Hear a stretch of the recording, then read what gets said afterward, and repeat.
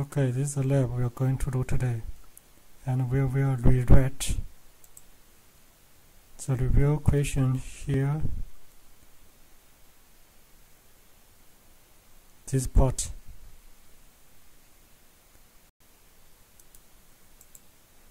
Rewrite this batch program using PowerShell.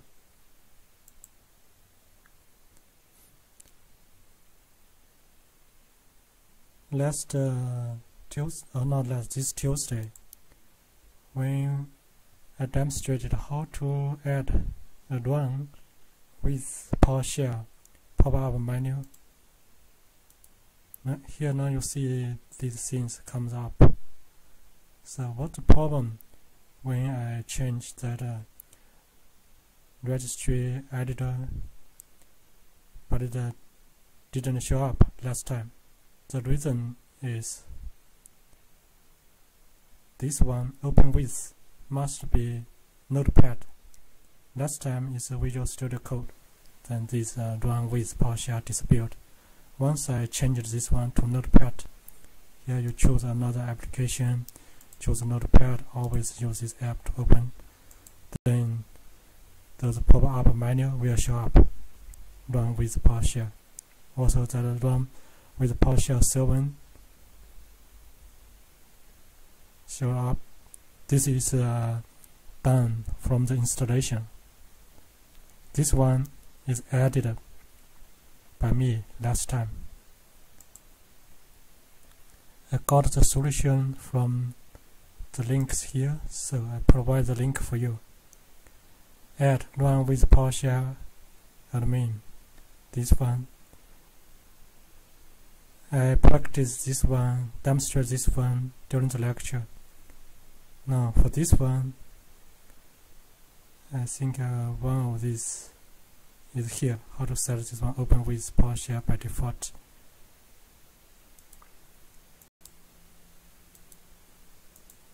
I solved with this one, missing from context menu. Here you change it to open with Notepad, then that run with the PowerShell will pop up. Here open with this Notepad.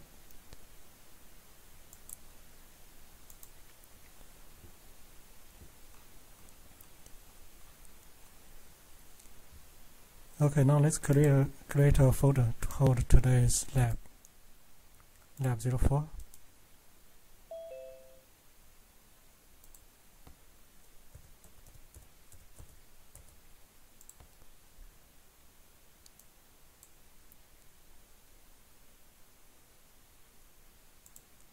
I create an empty file.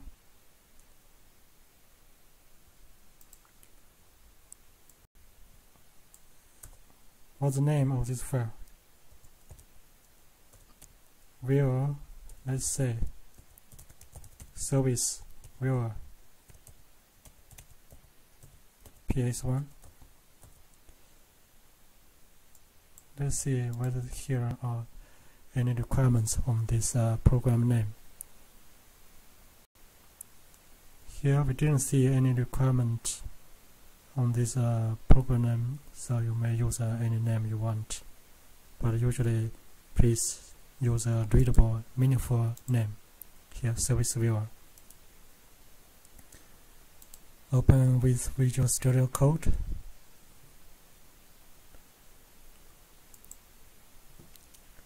Now we need to show input box and a message box, right? So we can use these two references, input box and a message box. Here, create a custom input box we have demonstrated during the lecture. So you can just copy this part.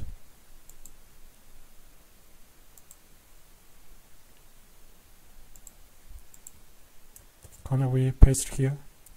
Ctrl-S, save it. Now, what part do we need to change? The title, right? First is the form title. You need to be set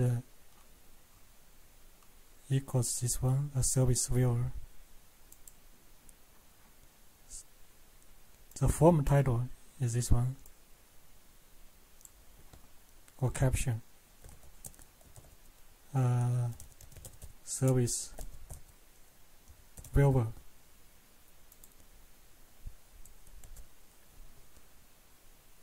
Now we also have OK button, a cancel button, and a label none. For the label, we need to change the text. Please enter the name of the service.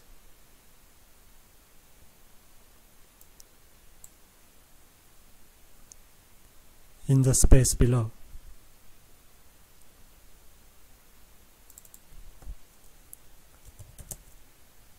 Enter the name of the service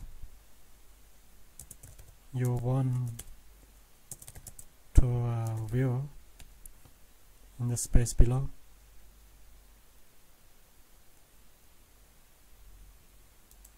Okay, now we have this stuff.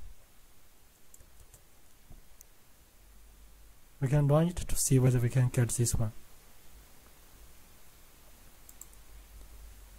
Right click, run with PowerShell 7. You see now there's some problem. It does not show up everything, so we need to cancel it. Before we cancel it, we can have a complete test. For example, let's say W32 time, click OK. Now everything disappeared. So to debug it, a good idea is open with that IIC, PowerShell IIC.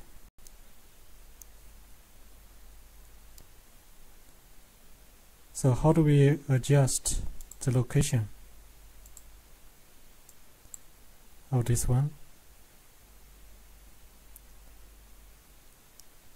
We need to put the text box a little bit lower. So there's a label, there's a text box, and its position or location here. You know this is the horizontal coordinate. This is the vertical coordinate. So you may increase this number, but please be careful. Totally, the form size is 300 times 200, and this OK button is at this location. So a good idea is run it and keep it here. Now you can have a rough idea about the layout of these components. This is the label, this text box, and two icons. So it looks like we only need to increase this number to, let's say, to 80, and save it. Then you run it again.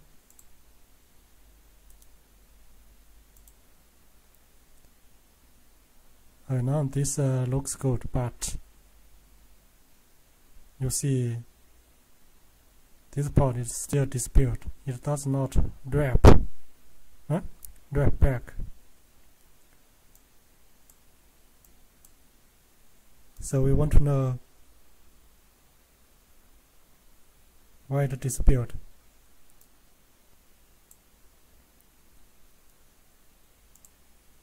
You can check the size of this label here, the size of this label, this is the size of the label.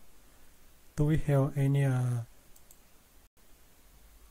properties to control the text wrap back? So let's open it with PowerShell IIC.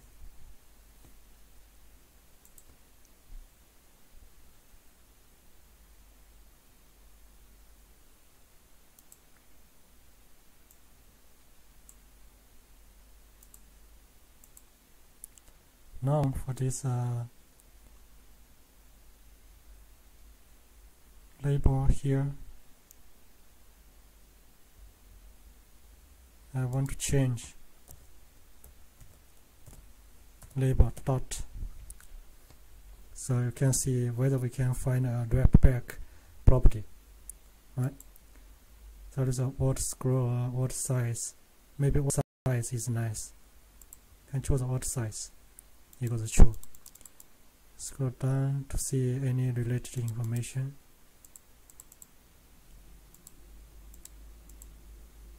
Here you see some text align. We see text align and text. We didn't see a text wrap, right? So we can choose what size. Oops. For those students who are familiar with C#, you should feel quite easy.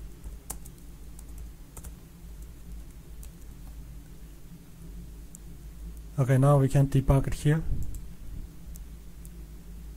We still didn't see some part, but now you see it wrapped to the next line.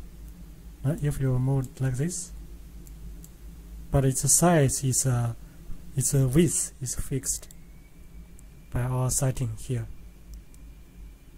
The size does not change automatically when we resize the window. If you want to that would be better. Okay, now we want to enlarge its size, so we can change this one to 40.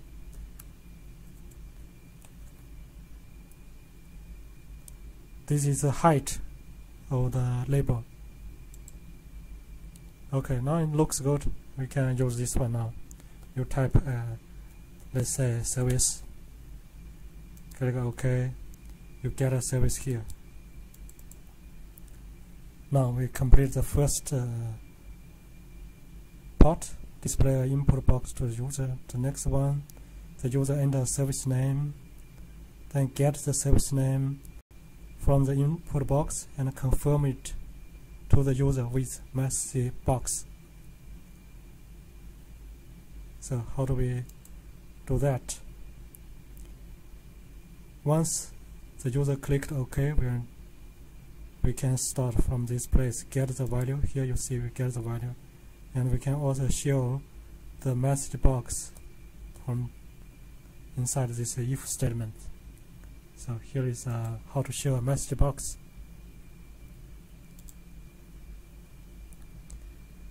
To show a message box, here load the assembly. We already added this stuff, the assembly. So we only scroll down to see how to show the message box. Here there is an OK return, show this is a message box, but we also want to set some property of that message box. Here you see the message box. Right? You can configure these buttons: abort, retry, ignore, yes, no, cancel. How do we change these things? Exclamation mark here. So it looks like this one is what we want, right? And that one is these statements. We can copy it.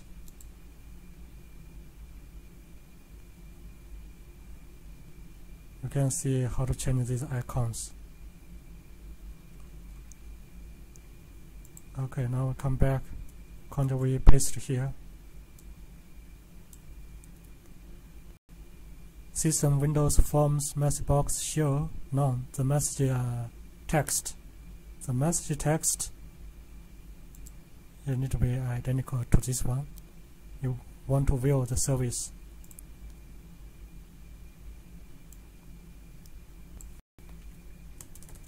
You want to view the service with the name. Now we can use this variable $x, and the title is confirmation.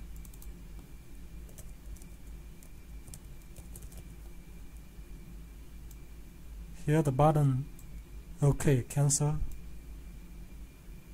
and this icon, message box icon, is a warning. I can save it and run it again to have a look. Type the name W32 time. Okay, now you compare these two, right? Confirmation you want to view the service.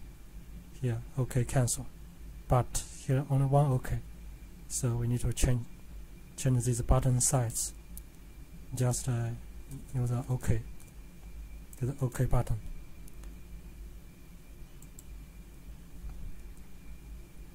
W32 time. Now you see there is only one OK. So this is what we want. Okay, looks nice. But we need to get the result. So how do we get the result? We can use the result equals this one. Now if the user click OK, do you think this result will equal to this system window forms dialog result OK? Well, we think so, right? We can have a try. And again, we need to use the if statements. This result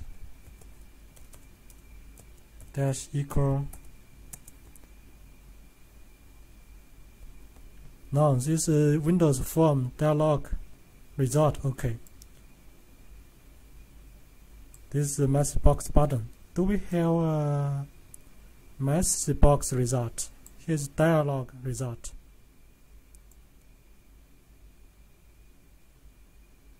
This is dialog result. This is a Windows form message box. Do we have a message box result? We can Google that to confirm. Can you see? Let's copy the whole thing.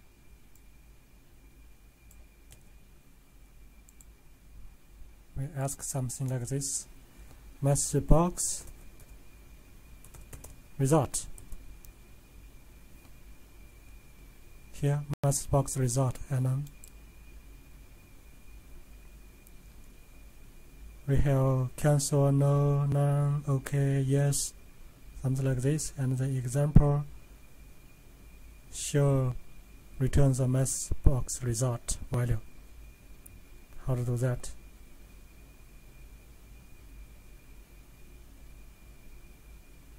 Here is the example. But this one is using OK, the C#.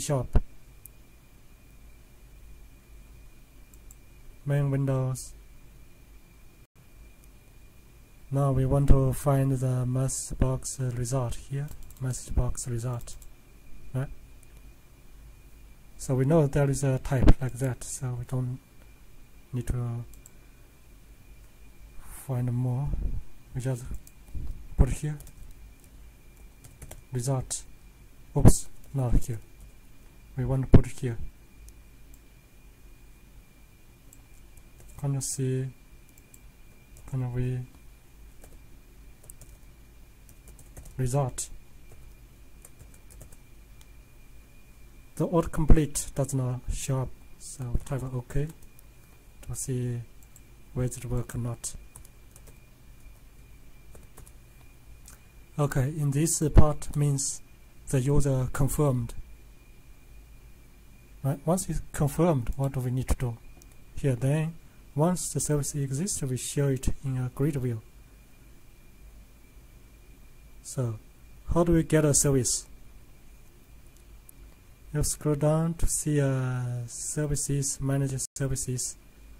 Here use a PowerShell script.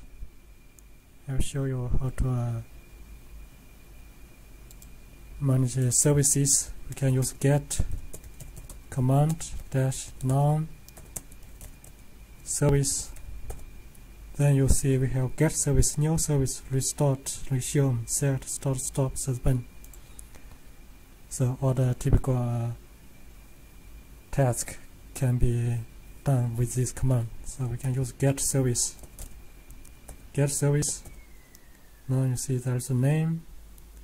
If we don't supply the name to see what we have so many services, and you see the status stopped running, and go up to see these services currently running on my machine. Status name, display name. So you can choose any of these name to have a look. For example, let's choose this. Do I have W32 here? Here, W32 time. I have one here, so I can use that one. Get service dash name. Now you see the service also listed here. This is nice. W32 time. Right, show up like this. Now, how do we show it in a table? This means we need to format our output. So use get command dash verb format. Then you see we have format hex, format volume, format custom, format list, format table, format void. We don't have show like a table. How about format table? But this is already looks like a table, right? This is a table. So if we use this format stuff to format the output, for example, format list to see what it looks like. It looks like this. This list. Format table. Right, default is format table. Now I want to see like this grid view. You know what's a grid view, right? This is a grid view. So we get a hint from here, grid view. Could we get command grid view? Get command grid. Now we have an out grid view. So maybe we can find an all related out command. Get command dash verb out. You can see we have out default, out file, out grid view, and so on. Out blender. So we can send the information to these places: file, host, blender, string. So here grid view. Let's have a look. This grid view. Again, bring up that service. Now this time, out grid view. Okay, this is what we want. But here, the title is not what we want. When you check this title, this one that says is here. So how do we change the title? We need to get help about this command, right? Or we just see here. You see there is a title parameter. So now here you can change the title, my title. Okay, my title. Now we have all the components. It looks like we can complete our program now.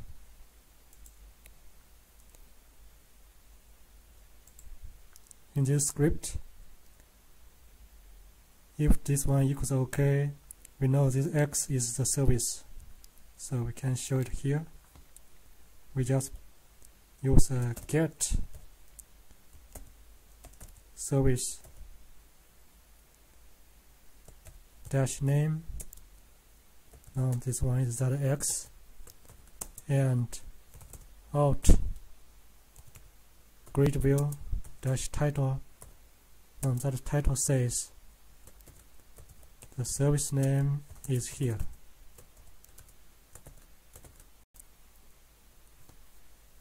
Okay, save it and run it to have a look. Type the name W32 time, click OK, confirm, click OK. Now we have problem. The problem it says here, this one is not recognized. System Windows Forms message box result OK. No such thing. Invalid operation type not found. So where's that message box result?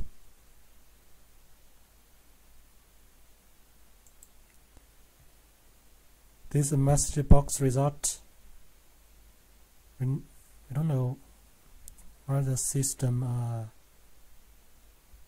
the namespace contains this message box result. When we try to find from this place, we can compare with this one. This result here, System Windows Forms dialog result. So you have it as just RES instead of result that it's not showing up? RES here, this RES. Okay, never mind. I see. My bad. Yeah, it says this one is not found.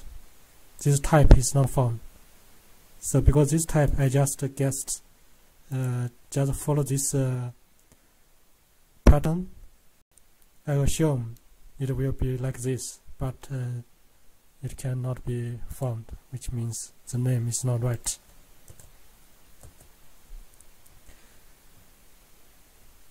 We want to find something like this. So here it under this place, Systems Windows. So it's under this namespace, Systems Windows. Okay, now let's have a try. Here, Systems Windows without these forms. Message box result. Ctrl S, save it.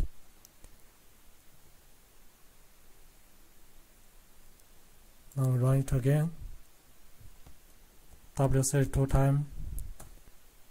Okay, the confirmation pops up. Click OK.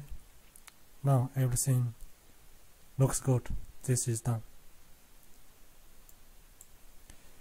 Now we may have see any warnings here when we run this program. The term true is not recognized as the name of a commandlet or function. So where is this line? Here, this auth size equals true is line 28. I change it here. So now we see some true. How to use it? We need a dollar to precede that true. In mine, here's a label here. This true. You know this true is valid in C#, but not valid here in PowerShell. In PowerShell, we need to add a dollar sign. Then we will be able to get remove of this warning. So we run it again. W32 time. Click OK. Click OK. Okay, everything's good. Now you check here. There is no warning, but this one show up. W32 time. Why this one show up? Is this line here, this X. When it show up, you will see this one. So we may comment out that part. Ctrl S, save it. So now we can try to run from this place. Run with PowerShell. So show up here.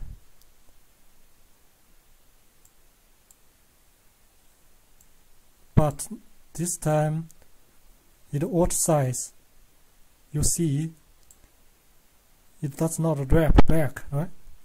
The label, the auth size itself to hold this sentence. This is not what we want. We want to align with this text box.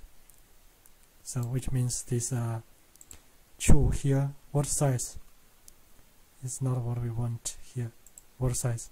So we want to find whether it can be wrapped back.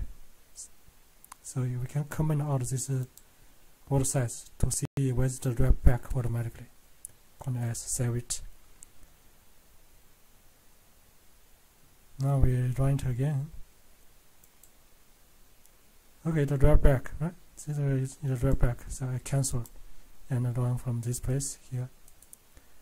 Run with PowerShell 7.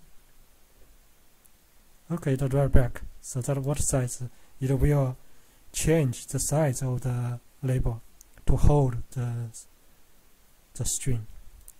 W32 time. Click OK, confirmation, click OK.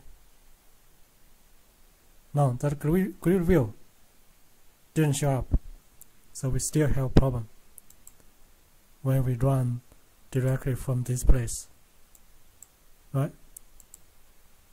So how could we hold that grid view? Hold this grid view. You see when I run from here, we can use other services. Let's see, for other services, we see a list. Get services.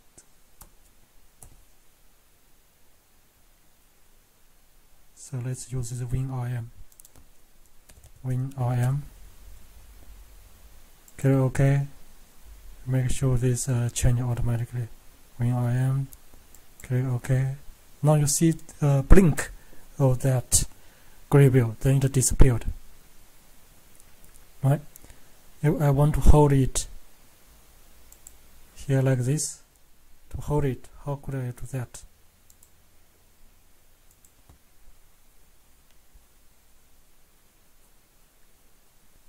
If we run inside the PowerShell, it's fine, but if we run like this, then at the end it ends quickly.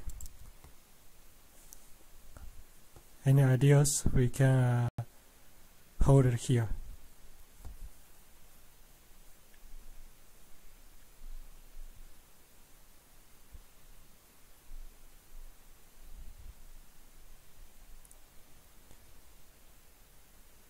Again, because these are technology, so we need to find online.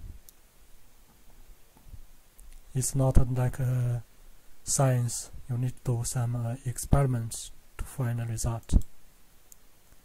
For the technology, you can always ask the creator. But science is the creator is nature. Okay, let's ask how to ask the question.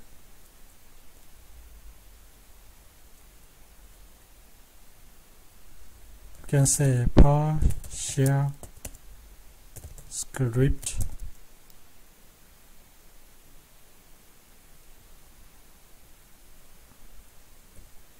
run PowerShell script disappear, or say without displaying a window, as we run it displays that console window, right? Maybe you can add something like this without displaying a window. Then you can go through here. You can use this way: PowerShell.exe dash window list hidden, followed by your script.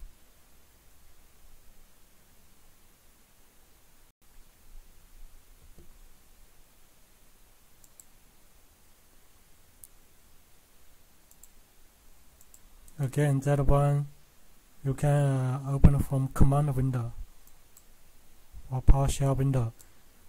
But if you don't want to see this one, you can create a shortcut, and that shortcut holds this one. Here I type PowerShell.exe. I want to make sure this can be found. Yeah, it can be found in the system path environment variable. So PowerShell dash window style hidden. Now follow my script. My script is service viewer.ps1. Now you will not see that console window, right? But again, we still didn't solve that problem. When we click OK, that grid view disappeared. We still didn't find a way how to hold that grid view.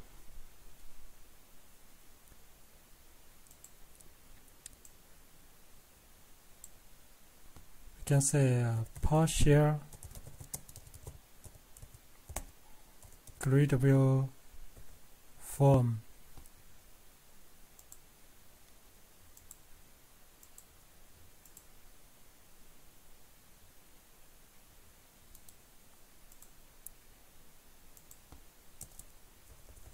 grid will disappear.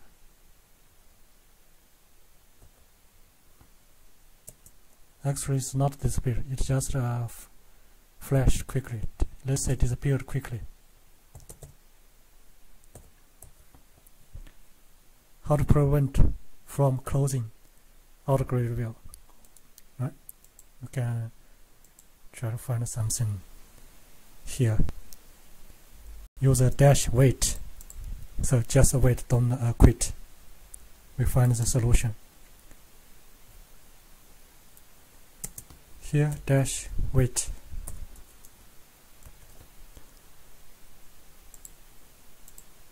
Okay, run it.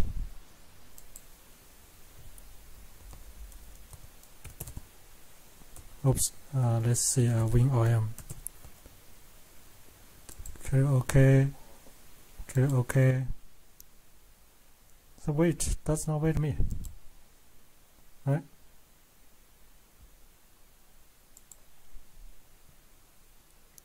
Our review this wait does not work here. Prevents window PowerShell from closing until this window is closed. It's available in this one.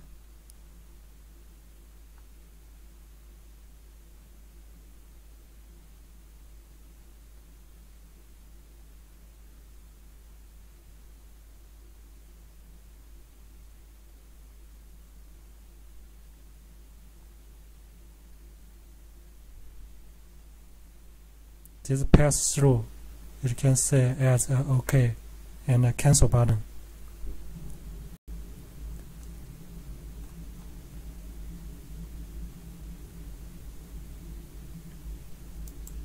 We may find the help from online.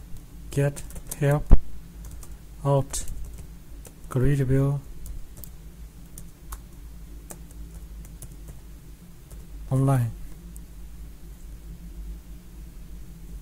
To see this pass through, this wait.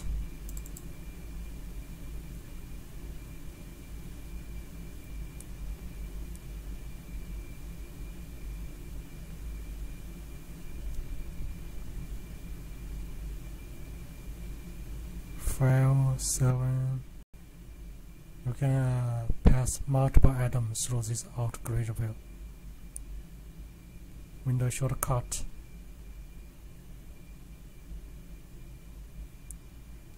Dash wait. Yeah, we use this dash wait, right? So use dash wait to create a window shortcut to the out grid view window. And let's check these explanations. Pass through.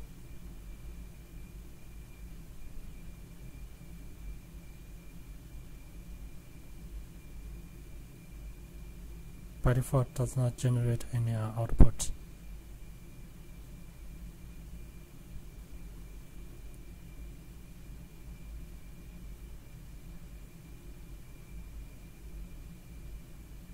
So we can see an example how to use this one.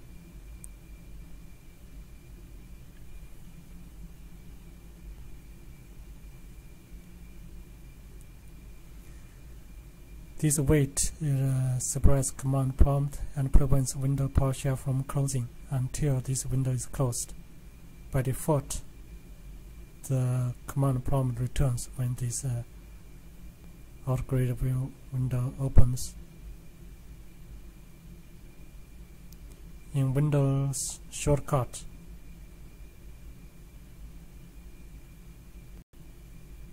so we need to create a shortcut, otherwise it appears only momentarily before PowerShell close.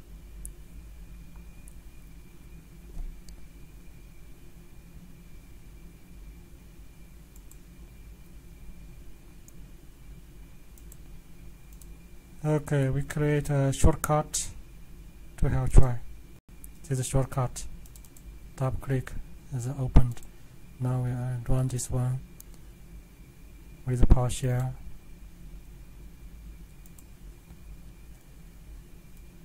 W32 time. Clear OK. Clear OK. It still disappeared inside this shortcut. We may change these things. Here the target started in this place.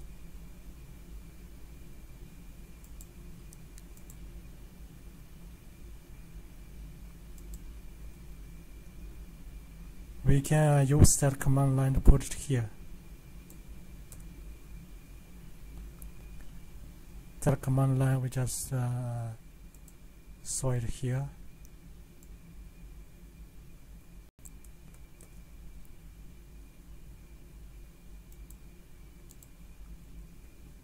Control V, paste there.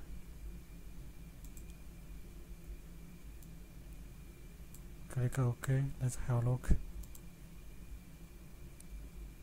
Now this shortcut, double click, it disappeared so fast.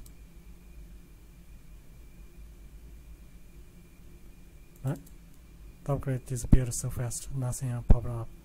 So this one asks to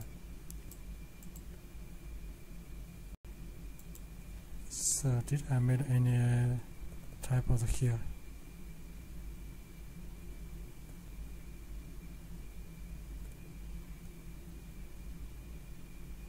Here Windows PowerShell dash Windows style.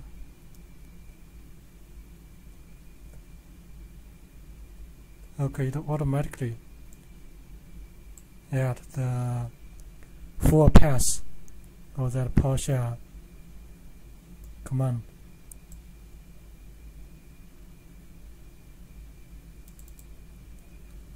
It just disappeared. If we run here, open it, disappeared. So this is not the right way. And if we run with PowerShell from here, that wait does not work. Right? Okay, now you need to find the way how to try by yourself. Try to find, keep it from disappearing.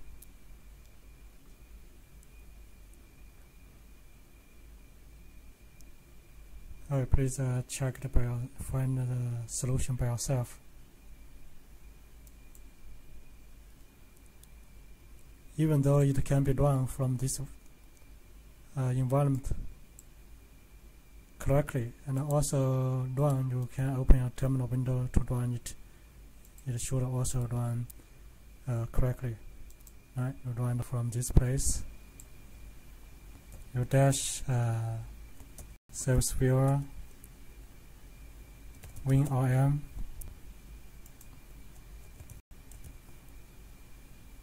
Click OK. Click OK. Now I have problem here. I'm unable to find this one. I still have a problem in my program. This one. System Windows message box result. So maybe this is the reason that wait does not work.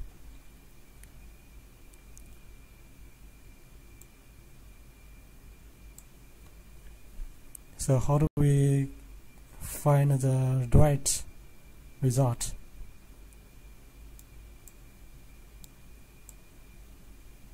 We can find from here and this dot get type.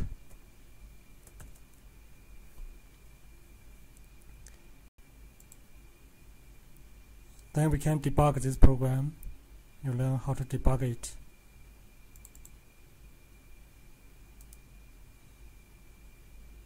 Talk breakpoint F9, it will stop here. This one is debug. Run selection, run script. Win RM. Okay, you see it stop here. And show DBG here. Now in this debug menu, step over you press these keys F10. Now its type is called dialog result,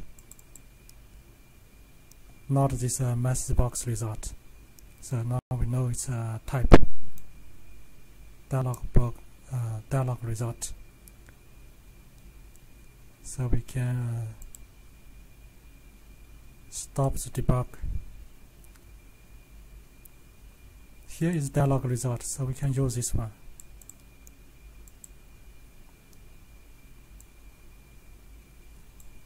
Ctrl C, come here.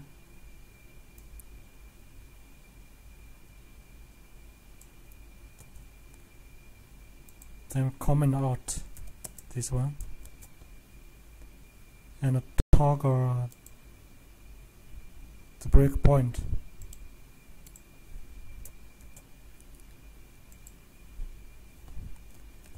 When RM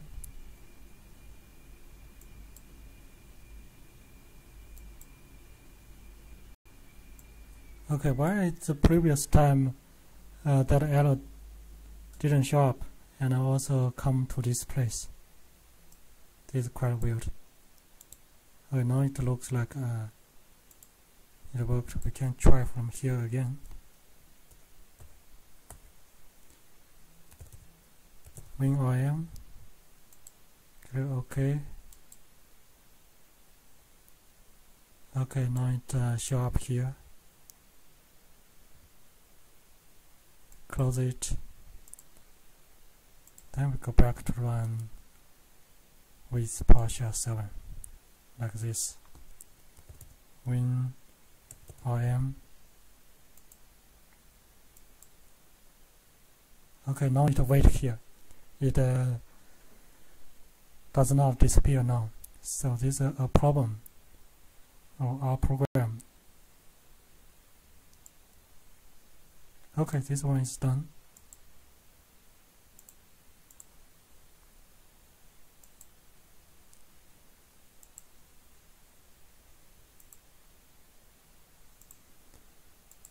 Now we come to these review questions.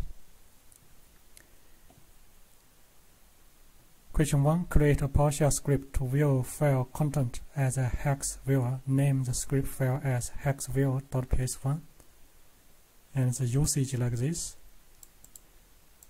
Hexviewer-file name followed by the file name, and show this in step 3. In this step, code this script and show it works as expected. Exception handling. Show a warning if the file to be built not exist. Otherwise, show its content. Show this also in this step. Because in this step you need to code it and debug it and run it. So for script, you can check this link about script. Here you can also see a pause PowerShell script, a format hex. So this hex viewer, maybe we can use this format hex. Here, this format hex. For example, if I want to show something in hex, for example, hello, we pipeline to format hex. Okay, it looks nice, right? Here is the hello, the ASCII code, and here is the hex format. And what does this 00 mean, and what does this number means? So this number means a column here, column 0, column 1, column 2 until column F. Totally we have 16 columns. Here the 0 means the row 0. If we have more, we have row 0, 1, row 1, row 2, row 3, and so on. So this looks nice. So we can use this format hex. So which means, how do we put this format hex into a script? That script,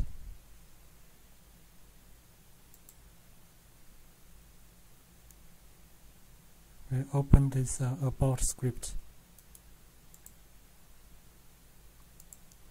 Here, about script.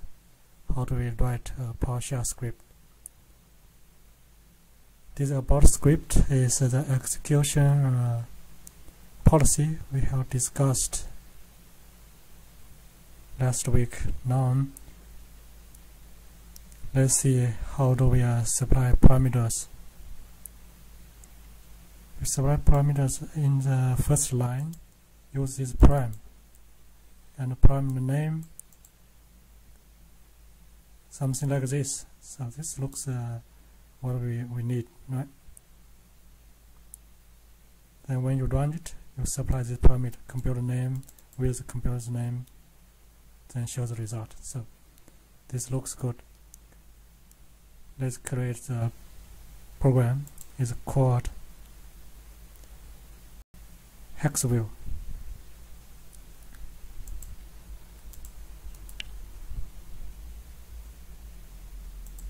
New file, hexview.ps1. Again, I would like to write it in this ISE.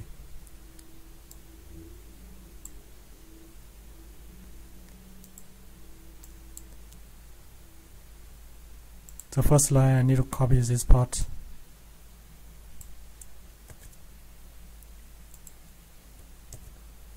Oops. Paste here. Check the requirement. We need to supply a parameter called file name. So we change this one to file name.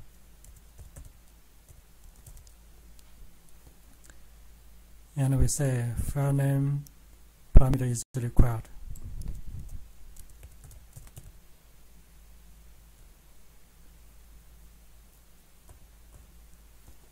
Now, how do we test a file is exist or not? Right? Show this step is show a warning if the file to be built not exist. So the warning, we can use the warning message box from here. So again, we need to add this assembly name. Add these assemblies at the beginning of this file. Then we may show a message box if the file does not exist. Right? We can show a message box like this. So we can copy this line,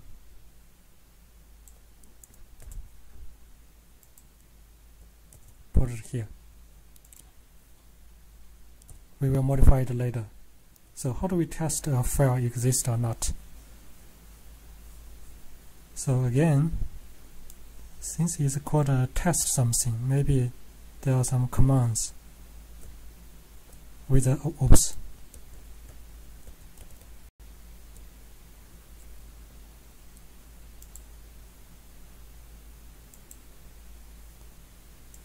I want to type something here. So we get command, let's say test, verb test. So we have so many tests. Now which one is used to test a file existing? Here we have test to check through, test file catalog, test path. So it looks like is this test path. Actually, the quickest way, you just ask Google PowerShell test file existing. So we get help on this test path.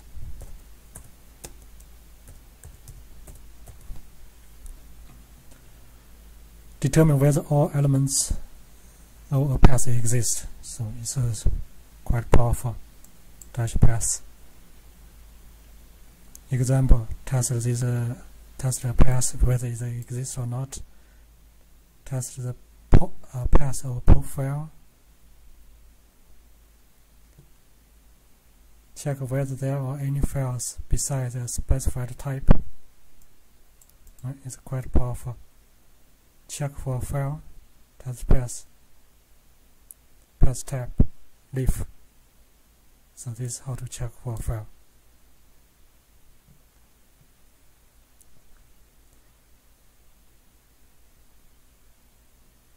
Okay, now we can use that one, but before that, a good idea, you can always test it first whether it works or not. In your command window, here for example, I want to test this file, whether it exists or not. We can use test path dash path dot open stack none type. It got a path type leaf.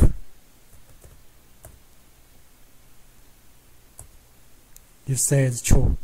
Without this path leaf, it's still true. It's fine. But maybe we have a full. Oops. So it's better use this path type leaf together as the example showed. You can read that document.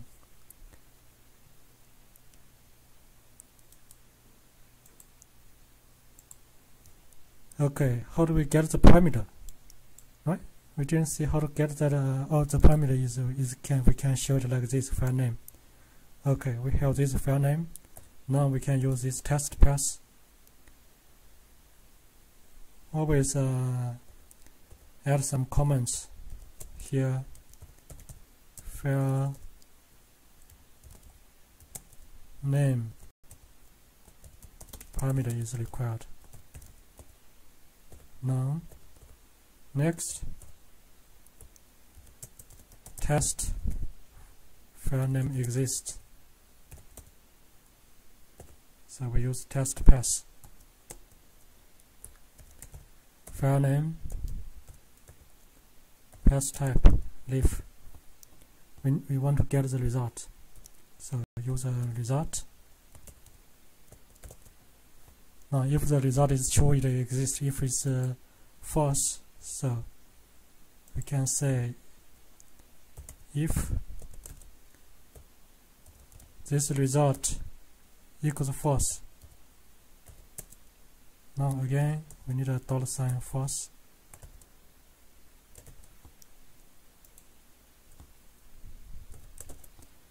Okay, this part we show warning. So show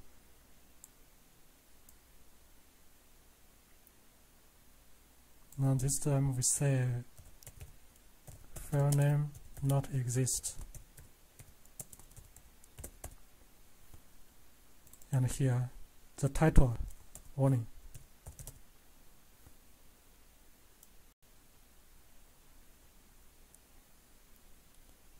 Okay, I think it looks good.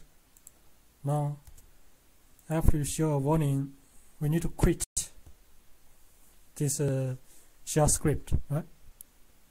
How do we exit a shell script and return exit code as we did in batch programming? Now this time we ask Google. PowerShell exit with code, with the exit code. with error code or any code or status code.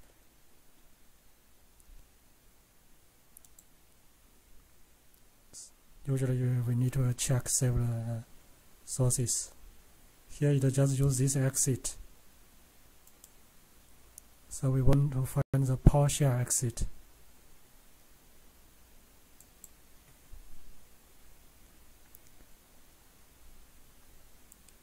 PowerShell here it design a function. Still use this exit or the PowerShell exit.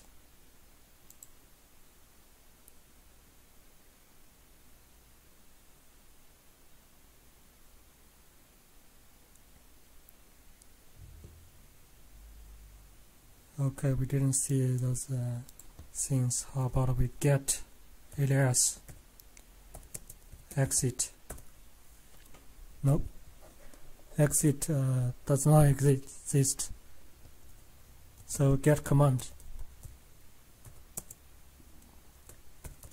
exit. We have exit PS session, exit PS host process. So maybe this one, PS session. So we get help. Oops.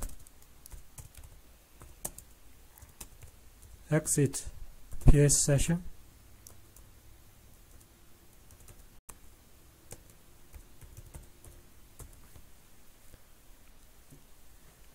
And the interactive session with a remote computer. No, this is not what we want. We run it locally, not remotely. Here you can also use the exit keywords. So this exit is okay, it's a keyword of PowerShell as stated here. So now we can use this exit since it's a keyword. It's still a PowerShell because it's a keyword of PowerShell. So we can use exit. Now we want to exit some error message. Usually error stuff, error code is more than 1 or more than 0. We know 0 means success, right? So just exit 1. Otherwise, here again, you can see a comment, show a warning if file not exist. Then here file exists.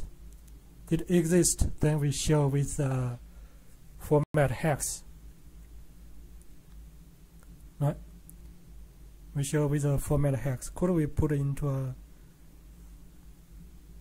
a grid view? Actually, grid view it show the contents like a table. So, but this format, the hex format, is not like a table. Even though it can be done, it will needs lots of work. For example, you convert each column of that hex view as a column in that grid view table. So let's use the simplified stuff. So we need to get the content of the file first, right? Get content of this file, then pipeline its content to the format hex. So for this program, we run it interactively. So let's test here. I didn't supply because the parameter is required. So let's run from this place.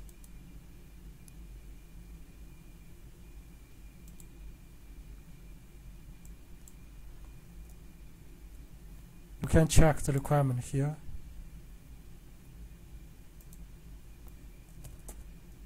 Hex view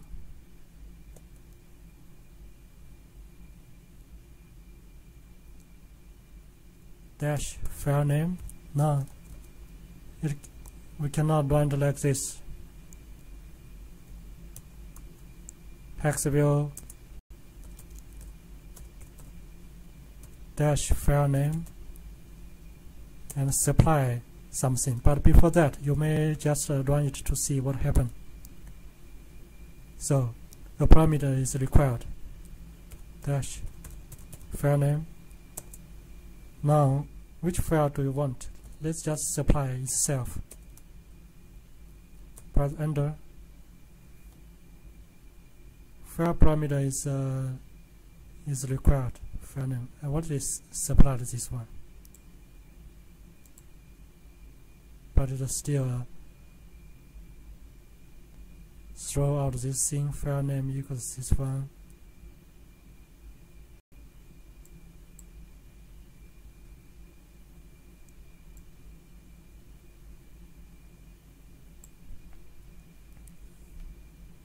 Now, how do we verify the parameter? What does this mean? It throws an exception. Right? It throws this exception. No matter it exists or not, it just throws the exception. This is not what we want. But if we want to require since we already processed inside our script, so we can just get rid of this part.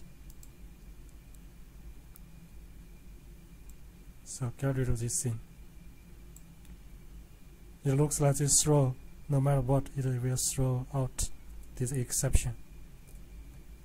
For those students who know C#, you know you use a try catch to catch those exceptions. You can also use throw to throw your custom exceptions.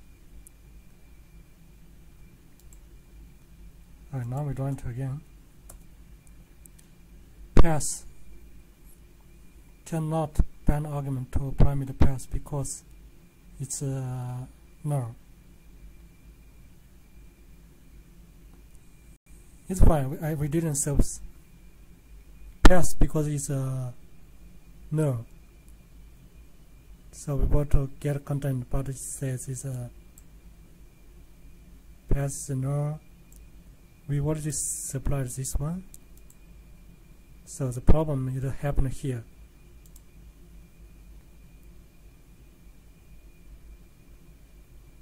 Cannot bind argument to parameter pass.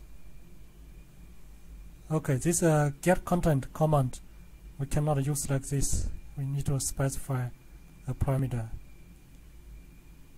That's why I always need to check the document if you don't have good memory like me. Dash pass. Do we have a dash pass? P. No. So you find the get content.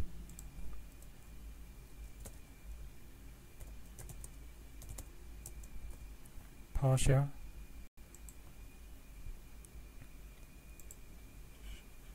Well, we need to get an atom content, right? Maybe we use a run command. Get contents of the atom at a specified location. Okay, it's good. We have a pass, dash pass for that string. Here, for example, if we want to find the add content, so we need a pass like that. But when I try to write here, the autocomplete does not show up. Get content dash pass. I wonder why it does not show up. Get content dash pass.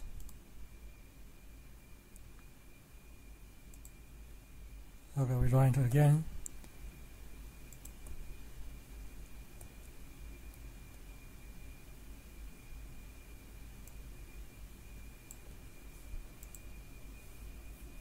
Because the pass is null, so it looks like maybe with better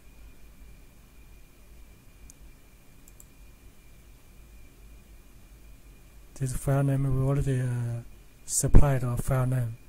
Test pass is good because we see it exists, because this does not show up, right? This alert box does not show up, but this get content. So what's the problem here?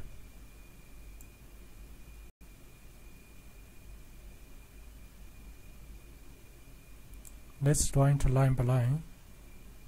We use debug to have a look.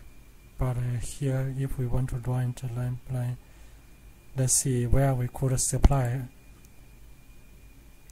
parameters.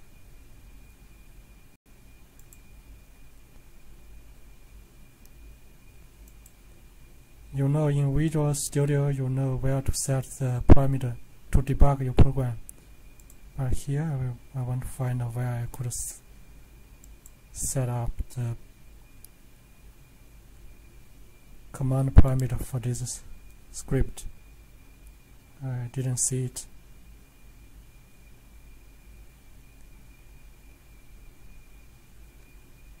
Debug, I didn't see it here.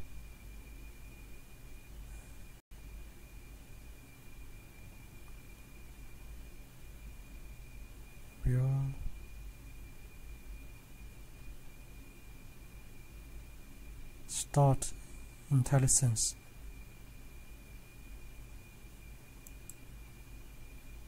What's that one? IntelliSense work complete.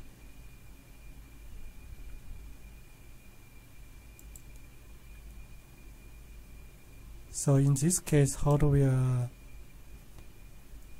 show the result? We can just use file name and show it here. This is get content our text file. We use this get content dash path and so on. We can try it inside this place. Get content dash path hex view.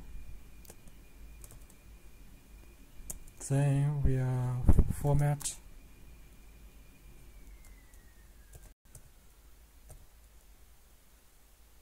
hex. Before we add format, this works, right? If we add a format hex, it also worked, right? You see all this stuff. This thing looks quite nice as a hex view.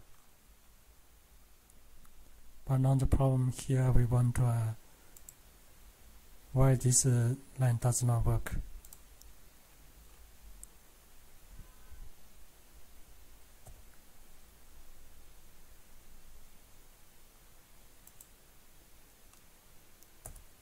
In this place, I use this one, get content dash path followed by file name. Exactly this thing, format hex, and it will work. But why inside this place, it does not work.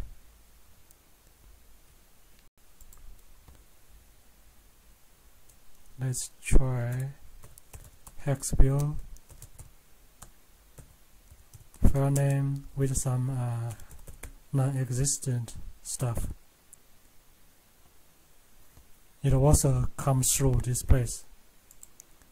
This part does not work.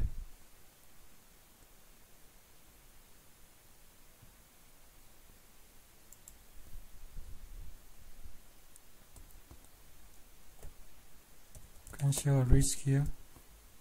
And we just test it in the interactive window. It worked, but why it does not work here? So we need to test again.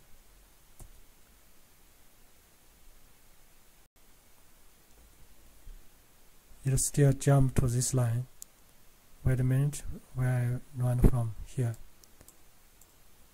Prime is not recognized a name or command, so the problem happening from here. From this place, then it will not take it as a parameter.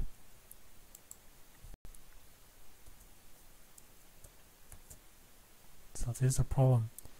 When we check this prime, it write like this.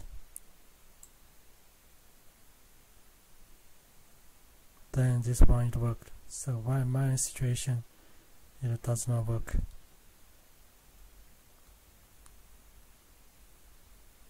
Let's primary supply like that, then we get to like That is another reason. Maybe we need to put this line as the first line.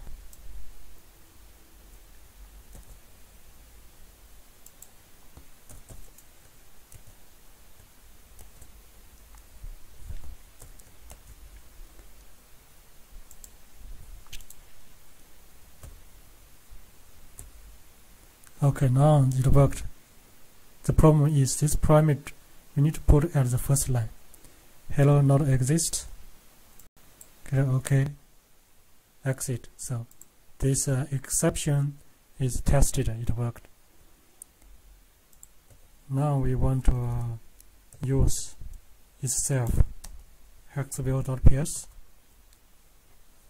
You see that it's showed as hex numbers.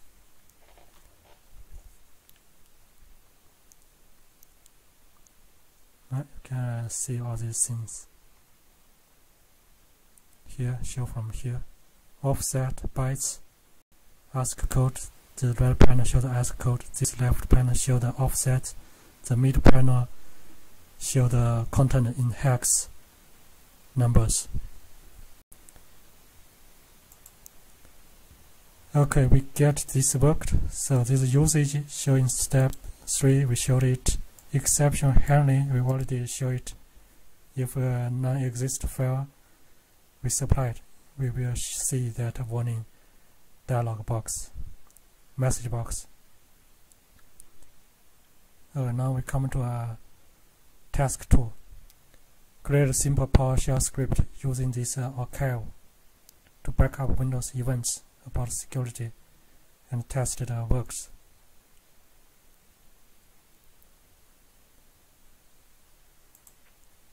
Okay, we create a script. What's good name to name this file? Let's create backup as we did before. PS1. Okay, put a backup here to edit. Now this backup, we can follow the backup here. This is the event we need. You can also create the file name. So let's copy everything here. Ctrl C. Come back here. We put it as a comment.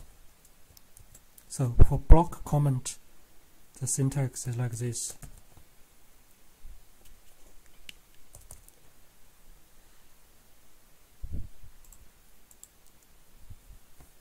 Now for the directory, we can say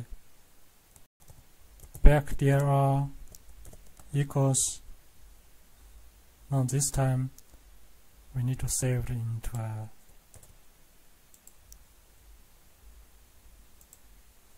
our Lab04. So we create a folder called backup.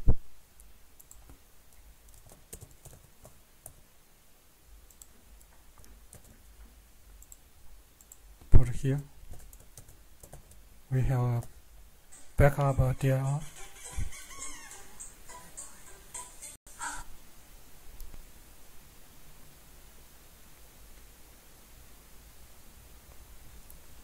Sorry about this. Backup dir. Now we need to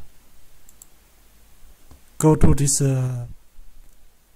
dir with PowerShell. PowerShell is a set location, right? Set location. Now for this set location, pass backdir.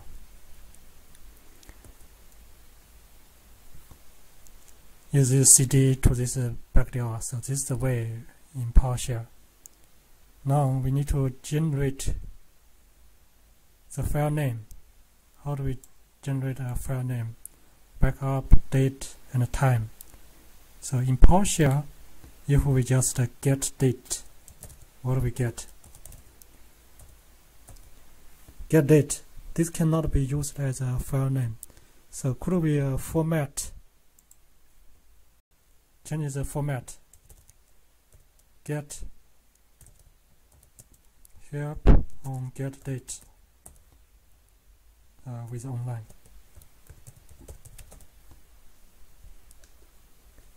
Now we want to specify the format. Here scroll down to see any place we can date time format. There is format. It will looks like this. How could we here specify the format? Okay, this format looks good, right? We only need if you want your script work for a long time, you may need this year. Here we just need the month, date, hour, maybe also a minute. So we can try it here. Get date dash format. Now inside this place we only use month, date, hour, and a minute, like this. Then you will see something like this. This is legal for file name, so we can use this to create the file name, right? Use this one to create the file name.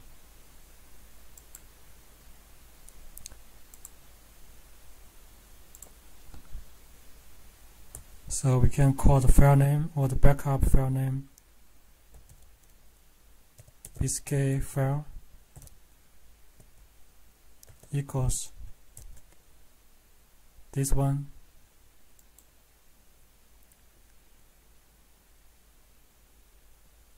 but here we can make it more clear.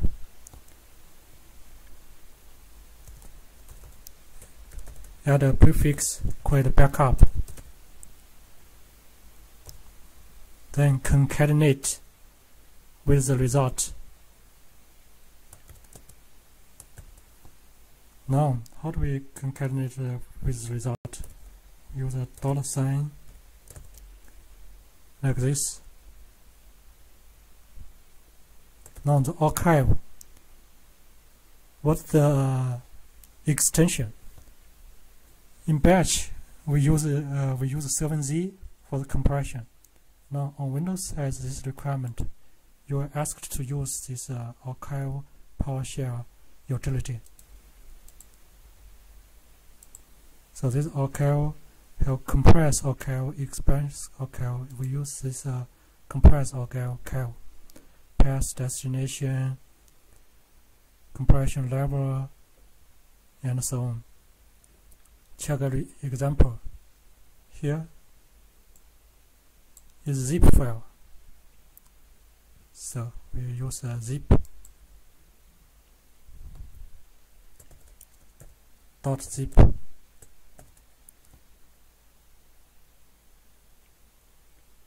We may check this one first in a command line to see whether it works or not. You can put it here, right? You paste it here and run it. Then you show that BSK file. So this BSK file name looks good.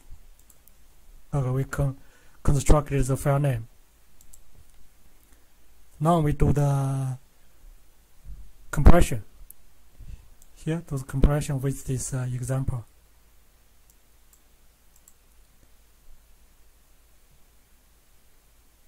We can write something like this. So this looks good. So we can follow this example.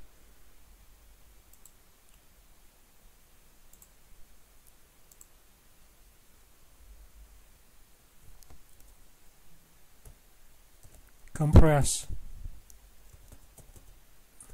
equals, so what's this thing? We will learn next week. For those students learn C#, I think you are familiar with some notation. Now, for the files we want to compare is here. those file name contains the word security. So I put it here. So there is a path and compression level. Compression level. So please pay attention whether I have any typo, otherwise we will spend time to debug these things. Destination path. To avoid a typo, just copy this one.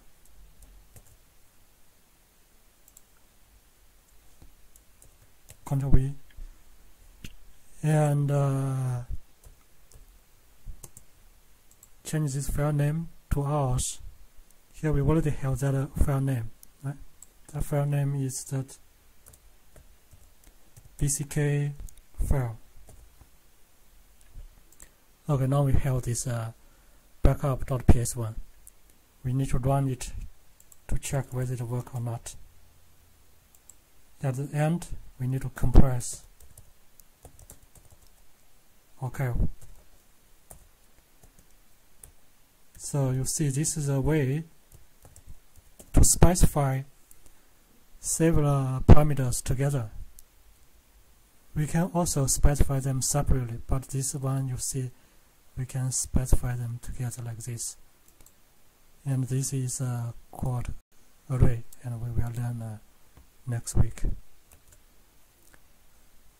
So we coded this one, then need to test it first. We just run the program, the name called backup. Oops, what's the name?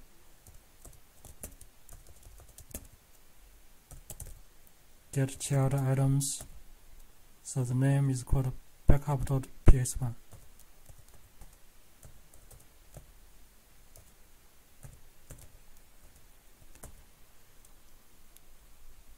We have errors. The process cannot access the file here because it's being used by another process. So we have this problem. Now that's why in our batch program we copy it first. We copied it to this location first. After occur, we delete those files. So if we use copy items to see copy item dash path, we copy everything from that target place. Here, copy this one. Ctrl C and paste here. The destination,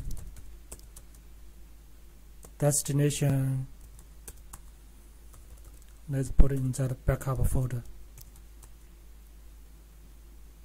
Oops, I work inside this backup folder, so this is not what. In this backup folder, what things I put here? Nothing. I need to go up one level. Then we use a copy item, specify the source, then specify the destination.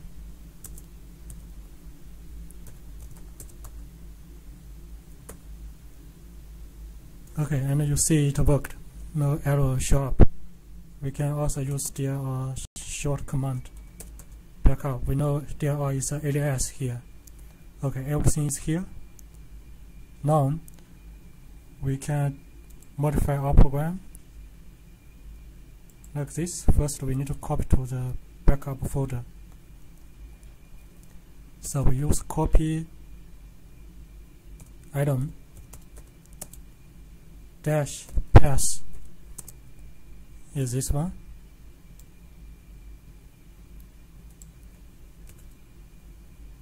Oops, we needed that quote. And the destination, since we already cd into, oops, maybe this is a problem. I cd into this backup. destination is the backup.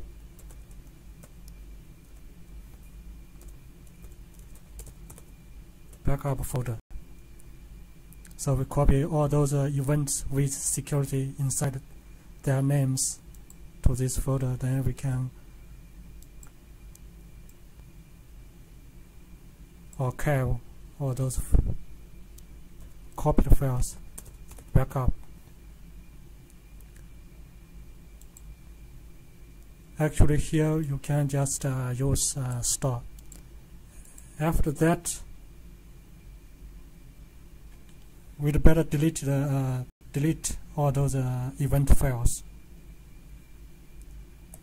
Here, when you check the result here, you'll see all the events files are copied here, and their extension is evtx. So we can delete all those evtx files after we compiled. Right, now we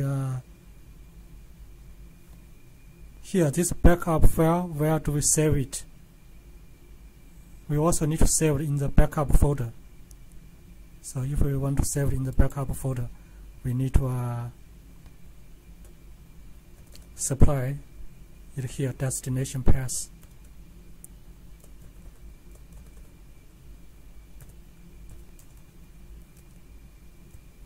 Backup.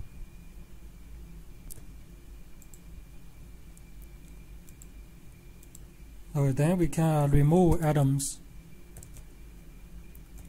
Remove atom dash path. Now what we are going to remove? We are going to remove everything under this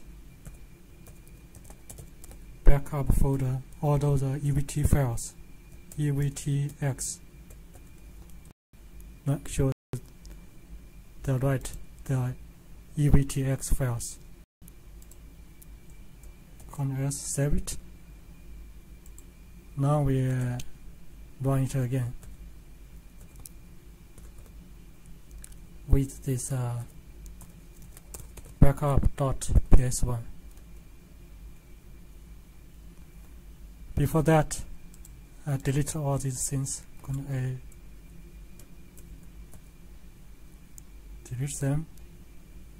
You can have a look what happened here when I run this command. This you need to demonstrate it works.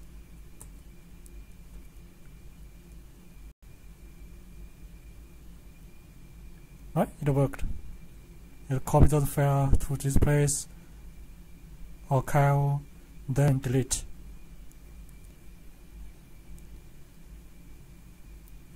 Okay, this is a program. Or with PowerShell script.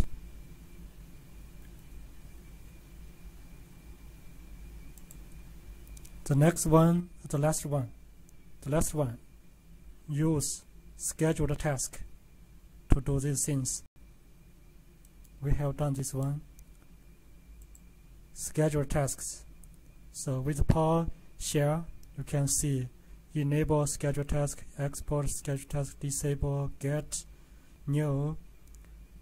So create means new, start, stop.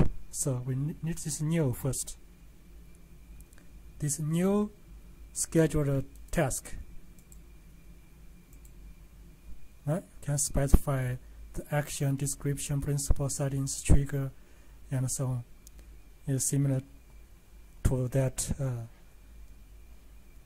batch shell script command.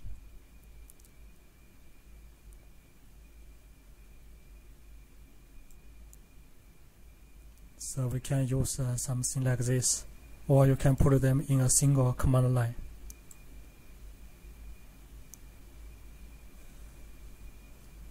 Just this example. Here we use this example.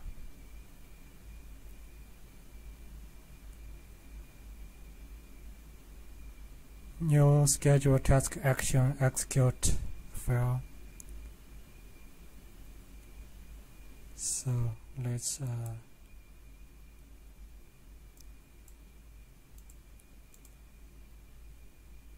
For this task, you may do it just inside this command window. You are encouraged to write a script to do this part. So again, I want to open that task schedule so you can see the result vividly after we create one. Oops. Now how do I arrange these things?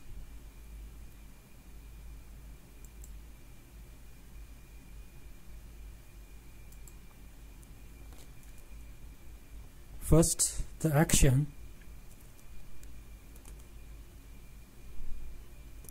equals new scheduled task action. Execute. Now we want to execute our script. Backup.ps1. There's an action. T, the trigger. New scheduled task trigger. It says add logon, but we want to trigger it every minute, right?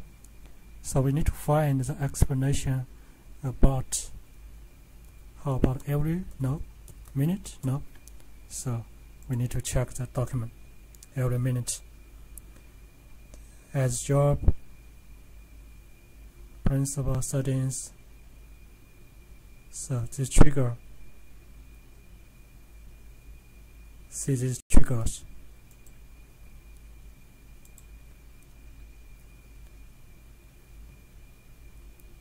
Trigger. Select one time radio button, daily, weekly, monthly, add startup, add log on, and so on. But if I want to do it now, you see the content document is incomplete, right? We want to find, select on time, daily, weekly. So we choose once, just outbar file.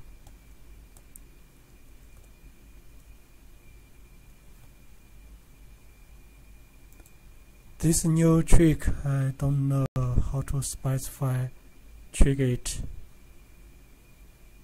every minute here.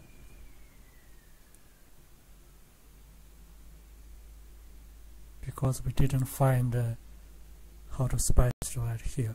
But let's compare this part. Here when we create one, this example, the trigger is at. This trigger is at logon.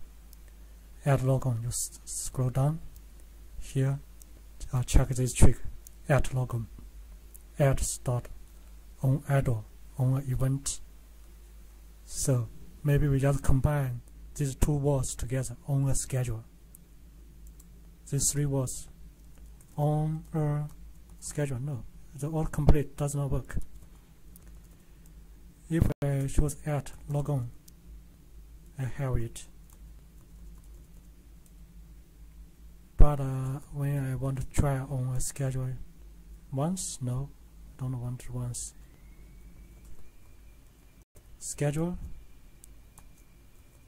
So this is quite tedious. So we want to find it, but this is a new trigger. We didn't find explanation here.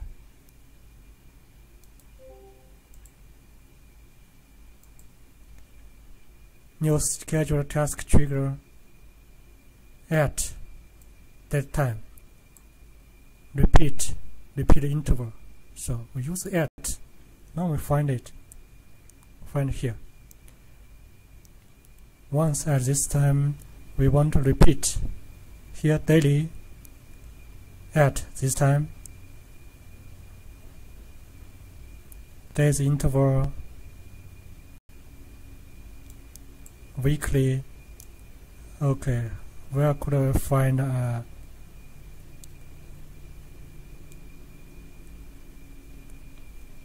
let's start up daily days interval. So certainly it would be daily, right? But daily, every day, every minute. Here's a repeat interval. So we need a repeat.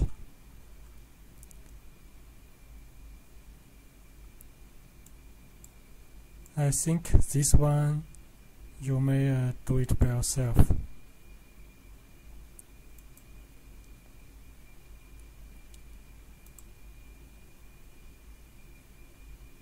So you just need to create a task name. This is my daily routine runs the simple PowerShell script daily. To test, you need to run it every minute and verify the triggered as expected, then delete the scheduled task.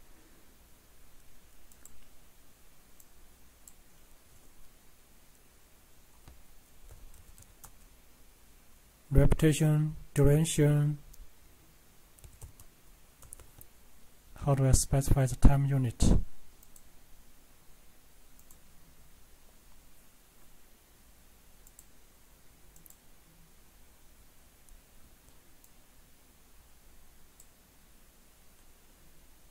I need to find the repeat. Daily, days, interval, days a week, once. Repetition, duration, how long for this one, and interval.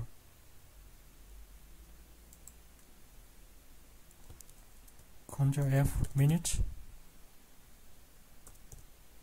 I didn't see a minute. Hour. I didn't see hour. So how do we specify this unit? We use a time span. Now time span.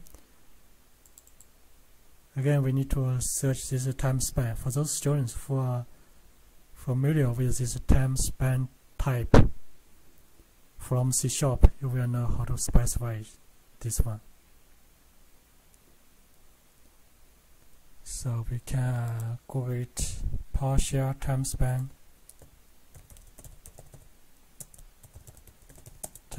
minutes. Here, new time span. Specify days, hours, minutes, seconds. Here, new time span, hours, minutes. So we only need to specify a time span with minutes.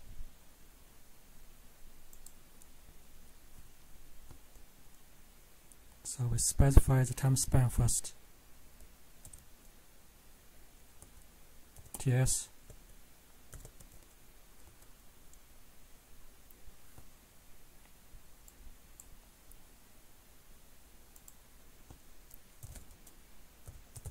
New time span dash minutes, every minute. Now we can create that trigger.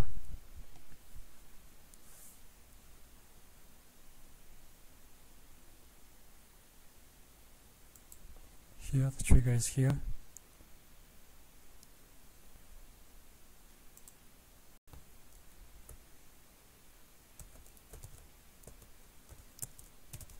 New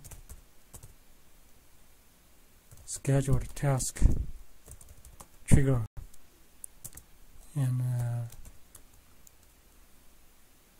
repetition duration is this time span. Repetition interval. So duration and interval, what's the difference between these two?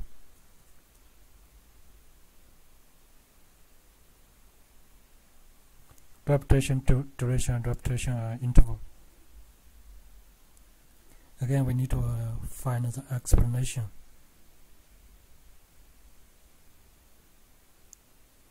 Repeat task every. Hope this is not about that one.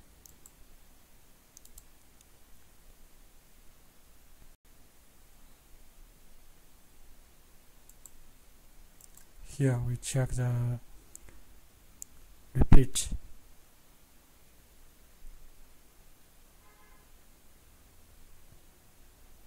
There's interval here, repetition duration, repetition interval. So we can go down to find the explanation about this too. Repetition duration specify how long the repetition pattern repeats after the task starts. And repetition interval between each restart of the task. The amount of time between each restart of the task, so we don't need to care about this. So we only use this repetition duration.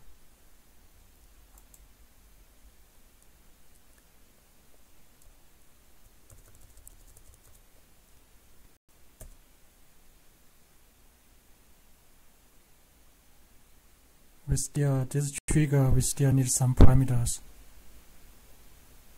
here. So which one I need to supply? We go through here.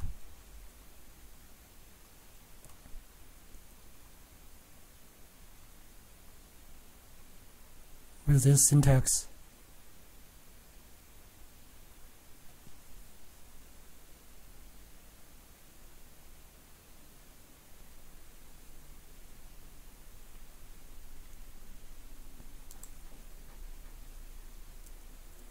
position 1, so I don't know which one I still need to specify.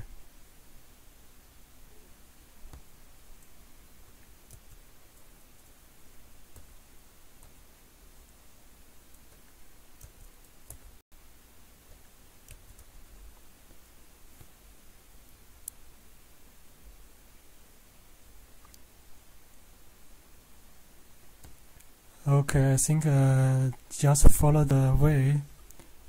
You need to find the solution by yourself and demonstrate this result because time is up.